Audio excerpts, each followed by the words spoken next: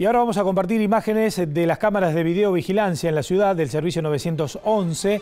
El primero de ellos tiene que ver con un accidente de tránsito que ocurrió en Rueda y Sarmiento. El pasado viernes a las 4:30 de la tarde se recibió el pedido de auxilio porque se registró un siniestro vial entre un vehículo y una motocicleta. El automóvil circulaba por calle Rueda y en el cruce con calle Sarmiento colisiona con el rodado menor. En las inmediaciones se hizo presente personal policial y médico que constató lesiones leves para el conductor de la moto.